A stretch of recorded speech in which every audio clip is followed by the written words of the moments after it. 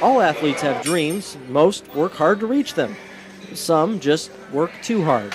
Actually, I've been training all year for the Mr. Panama City contest, so I put a lot of hard work and effort into it all year long.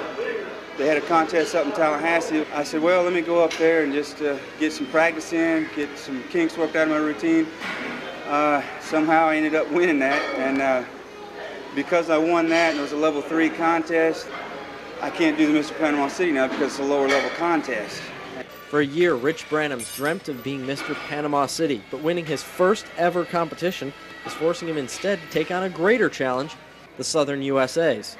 It's a bit bigger contest. I wasn't expecting to compete at that high level this early in the game, and it's only my second contest. For all the weight he presses, you'd probably think coming to the gym is tough for Rich, but this is the easy part. It's what he doesn't do that's difficult. And I can't wait really to get back eating pizza and donuts again, to be honest with you.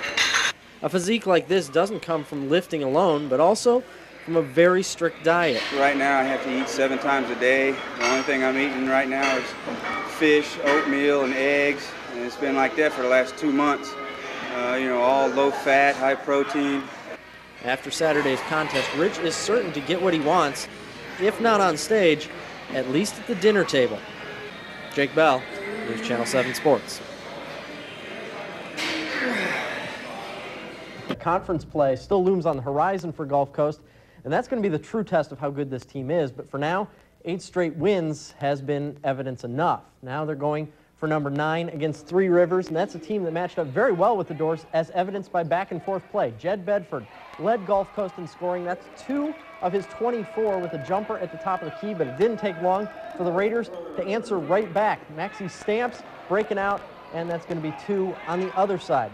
Commodores, however, respond even quicker than that. Trent Eager gets back and throws it down. Now, Three Rivers Gulf Coast would stay close all night, trading leads late, but in the end, the Raiders break the streak, winning 98-95. Gulf Coast will play Delgado tomorrow at 7:30 to wrap up out-of-conference play. Now, another big tournament is being held just a little further down 98 at Bay High. Mosley coach Reggie Landers getting fired up at the refs, but it was Bobby Collins who caught fire for Chipley. There's a 3 worked, so let's feed him again. And okay, he's got 2 straight. This is what we are going to call a heat check, and see if we can make it official. Yes, Bobby Collins has the hot hand, and Chipley used that hot hand to torch the Dolphins by 14. They will advance to the championship game of the tournament to play.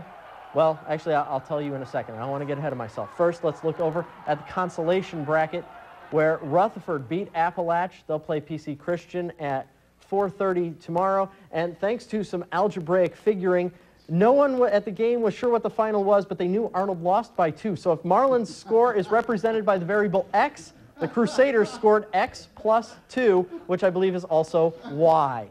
Now, as for the final game of the evening, anyone planning to get Bay coach Rob Williams a Christmas present but not sure what he needs, may I suggest a watch? The Tornadoes game was scheduled for 7:30, but it was 8:20 before they took the floor, which is, well, to be expected because their name is on the floor. They're the only legitimate home team at the tournament, and they're wearing road jerseys. Don't try to make any sense of it.